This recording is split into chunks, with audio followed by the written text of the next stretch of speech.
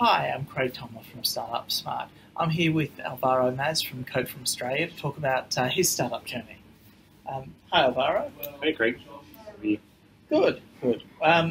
So tell me about what made you decide to get into startups, into Code for Australia in the first place. Sure. So I guess there's quite a few different ways to answer this, but my main motivation to get into to start Code for Australia was first the interest and passion there is within citizens to contribute not only their voices but also their hands into doing things differently.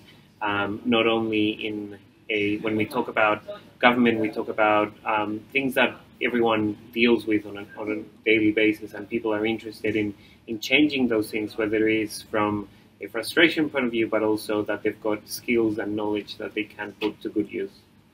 The other one is its purpose. So from my background, I think one of the things that I'm interested in is doing work that is purpose-driven. Okay. And this isn't your first startup. You've set up companies before. Yeah, so it's my second go at doing this entrepreneurship thing.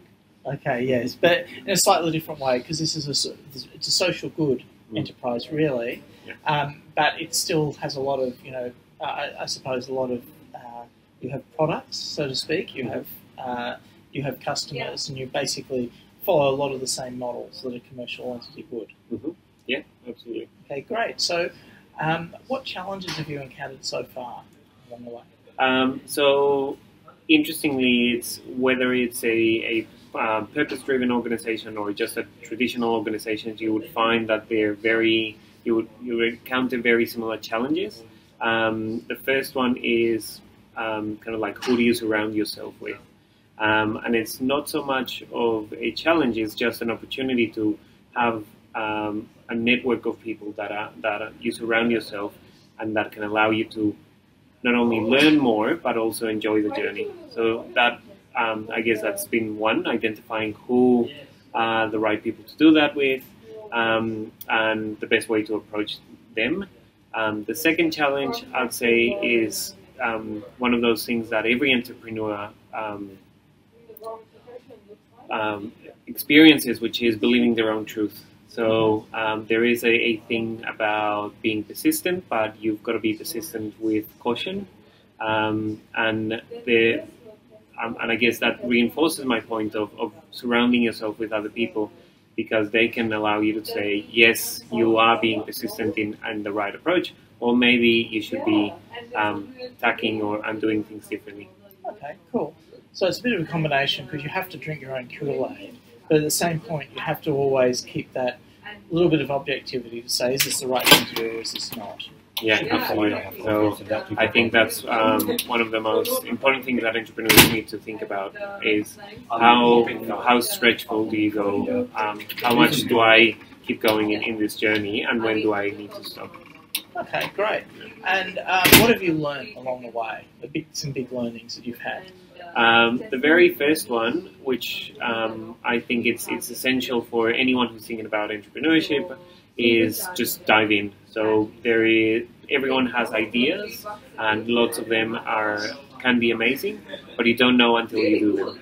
So the first one is dive in, and it doesn't matter whether you know or not. I have learned through the process. So it's been amazing to discover that myself, but also it is an interesting thing that maybe before you launch, just have a bit of a try to have a think about what that looks like from the other end.